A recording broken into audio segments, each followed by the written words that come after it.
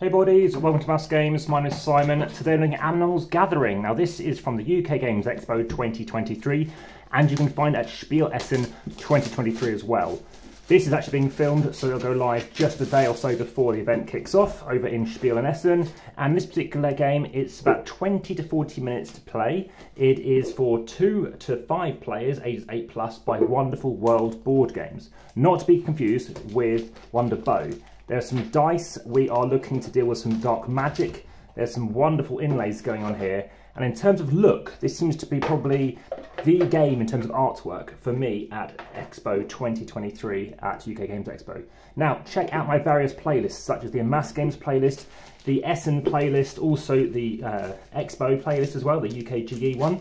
Also check out various other playlists such as this. This is going in the unboxing, teaser, trailer, preview, overview video playlist.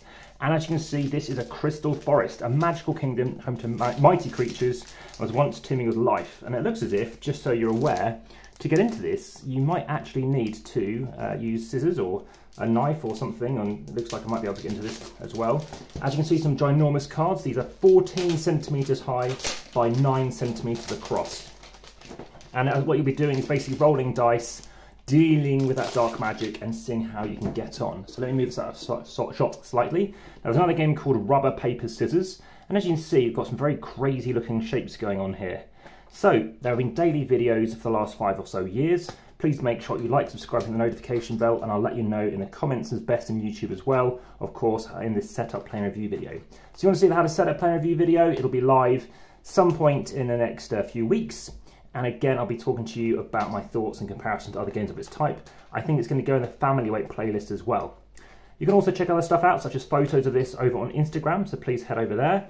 As you can see, these are fairly small pieces, but what you're going to be doing is matching up these shapes to what is on here too.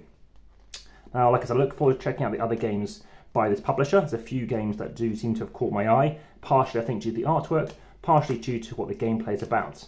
But these animals, they've been extinct, and beyond us mages, the only movement allowed in this now desolate world is the clouds overhead, ocean tides and river currents, and of course, wind blowing through the trees. We're now going to go forth, gather those magic stones, like I mentioned, of the forest, and arrange them according to the indexes of the now lost animals found within our bleakness. So as you can see, there's a lot of stuff to go through, a lot of stuff to punch. And as I said, it's quite small pieces, so I'm going to take my time. It definitely seems like it's one per player. We can have a quick look at these cards. Trying to sleeve this will be a bit of an interesting thing. These are pretty thick cards, about 350 GSM, a nice linen finish, which is very standard. And yeah, as you can see, we're trying to get those various shapes, placing these pieces on there. As you can see, something like this. And of course, then you can get some victory points and win the game.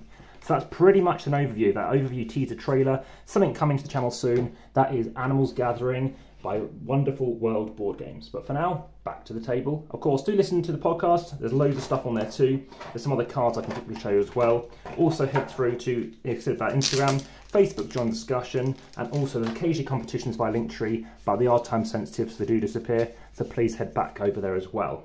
Aside from that, you can support the channel via Patreon. But for now, here we go, back to the table.